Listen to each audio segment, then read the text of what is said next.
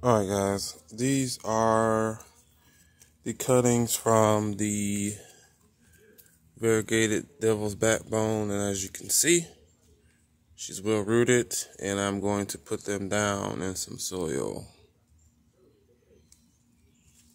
And then I also went ahead and took the mother out, which I'm glad I did because the soil was just, the roots dry rotted, pretty sure water. So switching out the soil. She didn't do much growing this year.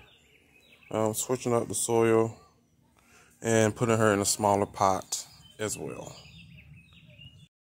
Alright guys, so I am in the process of moving some of the plants from the inside to the outside. This is my infamous garden bed right here. If any of the plants that I get that I don't want to get rid of because of how they look, then they try and make their way out here into the garden section. But I am preparing, like I said, all of this here will be full of plants.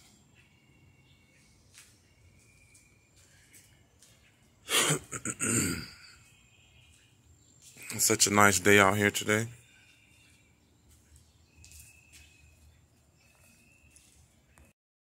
Okay guys, I wanted to do a bulb update. This is the top part of that bulb, which is still trying to grow. The big alocasia you guys may remember. Also, let's see, can I get down in here? This one here, oh please don't fall. The big one. Is anyone else having this problem?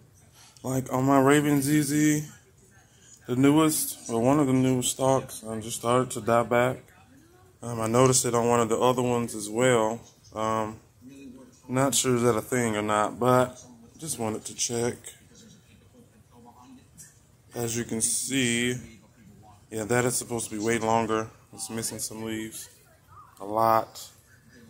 But I did end up putting her in a bigger pot to try and cover up some of those. I think they're rhizomes, I'm not mistaken. Kind of look like potatoes.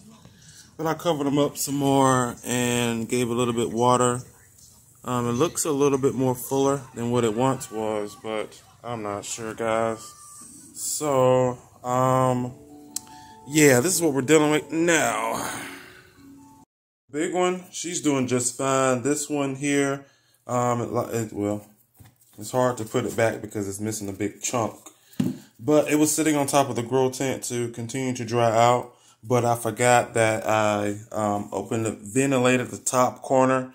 And those were the holes. That's where the roots were sitting at, guys. But ventilated the top part. And this whole section here was getting hit with moisture. And then as you can see, it was rotting. It stopped now. Cleaned it off. Cut it up. And it's dry. This was the other end to it that I did save. I cut all the molding part off, and she's fine. As you can see, new growth point there. But just waiting, I guess, whenever I decide to put them in the pot, or I might just take them probably to my grandmother's house and put them in the ground so they can actually get the size that I actually like looking at, you know. So yeah, that's that, you guys. So they did make it. They're just fine. Of course, my error messed it up from the huge log that you guys once seen. But she's just fine.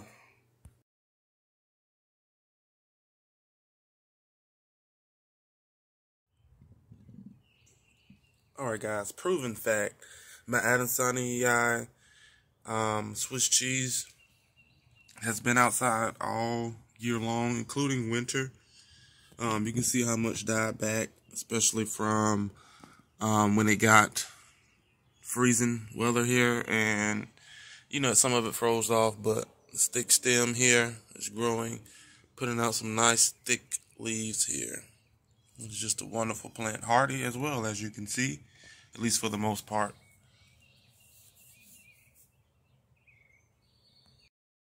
Alright guys, so as you can see, this is my dragon fruit that I got, I think last summer. Some of her did die. I did take those out. I don't know if you can see that clear or not, but the winter kind of got to her. Kind of covered up real late. So anyway, you guys, I decided to use this metal trellis here. Going to see, can I get her to fruit, flower this year? Hopefully I can.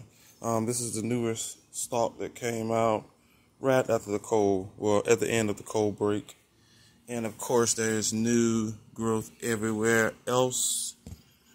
There and there as well. And those are just your little area roots coming out of that. But there was a piece of wood here. If you guys did follow me, this one, matter of fact, right there.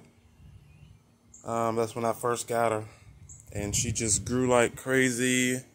It was way longer. This end here got frostbite, and it was starting to mold, so I had to cut it off. But yeah, guys, this is what we're working with right now, and I can't wait. I don't know if you can see it from that side because of the sun, but yeah. What's going on, guys? So, what I am doing here, I am actually bottling up my fertilizer, you guys, which is, I don't know if you probably can see it or not, but nothing but rainwater and Miracle-Gro. Now I do these here, so I don't have to do one of those big, how you guys may have seen on the main channel, one of those water with me. Yeah, that can be kind of hectic. So let's pull this down so you guys can see some. So yeah, this is the water.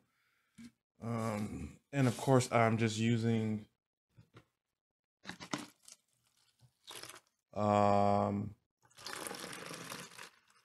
recycled water bottles.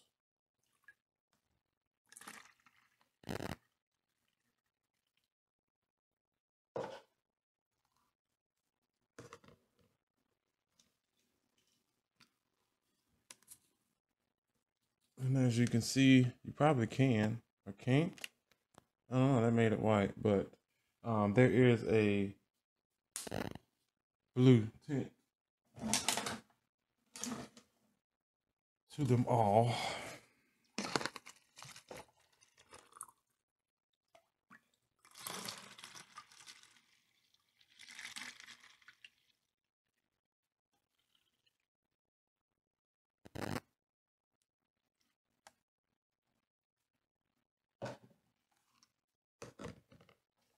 Now, shockingly, it rained recently, and I'm glad I did get up and catch some more water.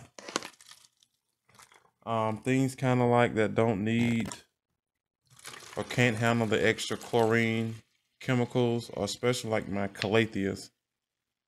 My calatheas definitely need the rainwater. If not, then those tips or edges crisp up real quick.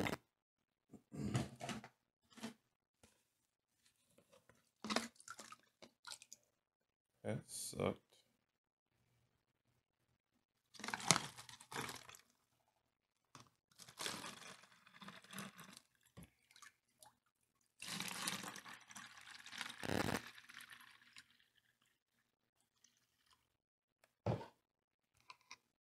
Now, currently, you guys, I have, I think, 12 bottles, maybe 10, that I will be trying to hopefully fill up. I have a bigger bottle right here, my 2-liter Dr. Pepper bottle that I was going to use, but I made a executive decision, just pull it in there, to just use these here. A lot more manageable, especially when I'm trying to pour in confined spaces. Even though I do have a small nozzle watering can, yeah, these right here will be more on hand ready compared to the watering can, and trying to find it and everything else that goes along with watering cans. So, and then also, you guys, recycling. So I have 2 more here that I can do real quick. And then the rest of this, probably just pour on some of the plants outside. What?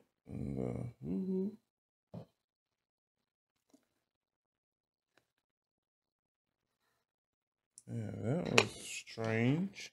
But yeah, I'll probably pour the rest of this on the plants that have been growing outside.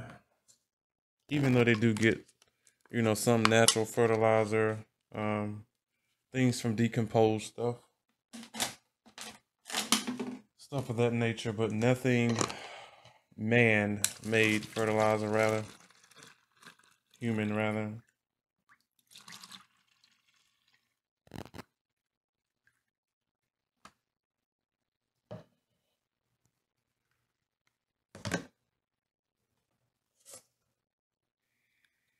I just had this other lid that I'm looking for, and I don't see.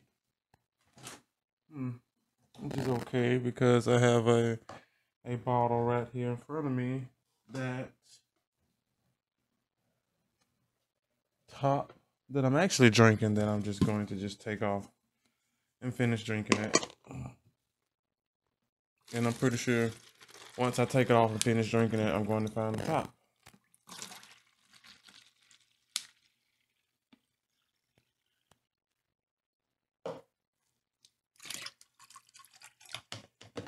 Alright, so this is the one I was drinking, you guys.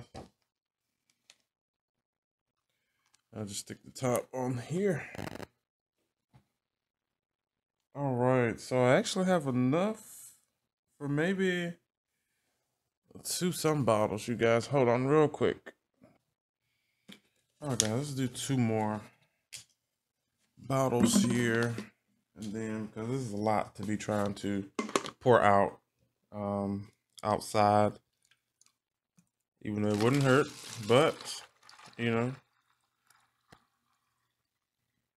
collected this water here.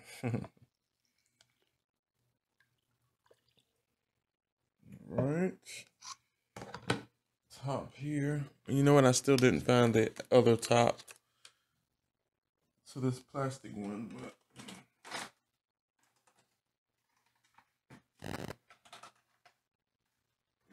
now it's getting heavier. Alright, hopefully it doesn't fall over, so let's do this real quick. Let's get this one here. So this water pour.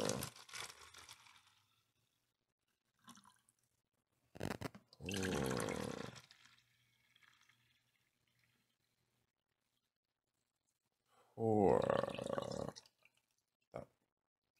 No, stop. Okay. Now, I would have 1 more, but like I said, I can't find the actual top, which is strange. I had all tops here, and I literally just pulled them off before actually cutting this camera on. So I don't know, guys. So yeah, that'll be it then. But yeah, guys. Yep, I don't know where it's at. And it's actually okay. I'll just pour this here. Yeah, pour these in another plant or something out. But yeah, guys, that is it. Just want to show you guys how I bottle up my fertilizer. Yeah. Alright guys, so I have another begonia here that came out this huge pot that I'm currently getting out. It was big, but she tends to grow back every year. But I'm going to take her out and turn her into a house plant. Pretty angel wings. I'm not sure which one of these are. Maybe you can tell me down in the comment section below.